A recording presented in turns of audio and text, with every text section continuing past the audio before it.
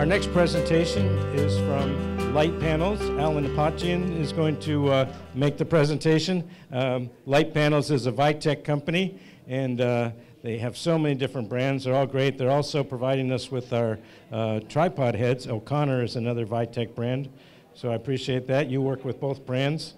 Can you tell us about the newest light panel?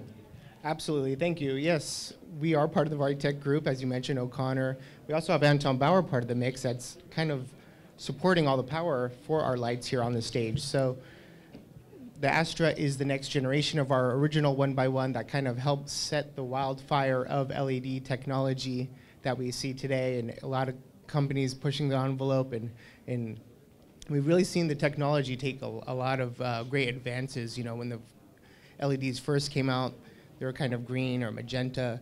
Now we have really good quality LEDs out there, high CRI, high TLCI, and I think we're starting to see some really valuable tools that we can use on the market today. So speaking of tools that we have, different lighting instruments, we offer a couple of different types of lighting tools, like I mentioned.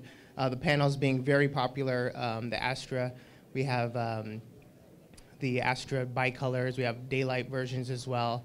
And I mentioned the technology moving in a way where you're able to do a lot of different things. For instance, while you were introducing me, I did pair the lights to my phone so you can control them. So what's really cool is we have the Smart Light app that's available for download, and we have modules that allow you to update your Astra so you can control them from your phone.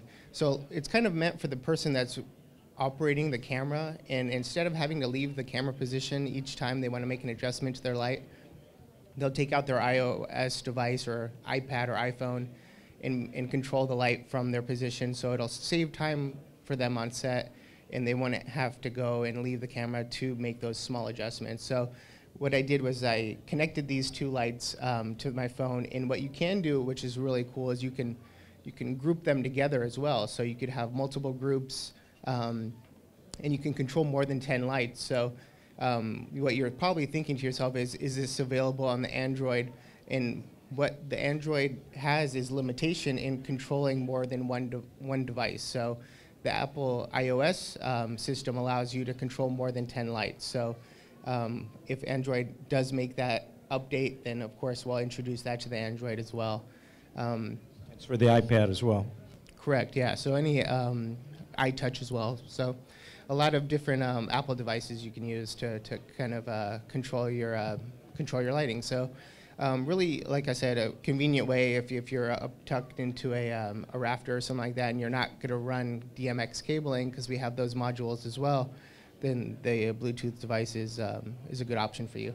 So just kind of going into it, you'll go into your iPhone, and you have, like I mentioned, control of the intensity. And you can go from 0 to 100, and daylight and tungsten.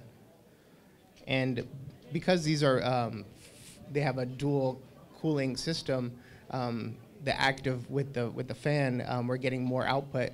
If that is an issue for sound or something like that, you have the ability to control the fan as well from your phone. So when you do cut the fan off, it does reduce your maximum output by about half, because we want to maintain the consistent thermal management to make sure that we're not overdriving the LEDs and burning up your phosphors and such. So when you do that, you'll see the output go reduce in half. So you have that ability.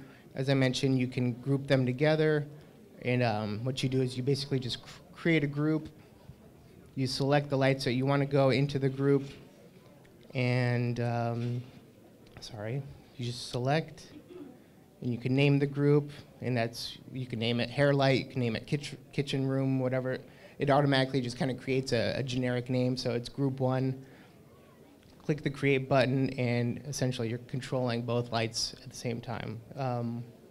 So really cool, handy device. And I know I'm kind of going a little bit too far into the panels. I'm going to give some love to the Fresnels, because we definitely think a mixed lighting solution is your best approach to be able to craft and tell your story.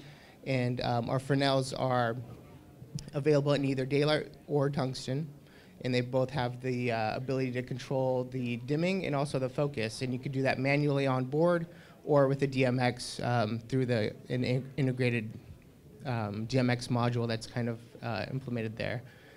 Now, you can basically cut and shape light just like you can with a traditional Fresnel, but obviously you're getting the benefits of LED with the low power consumption.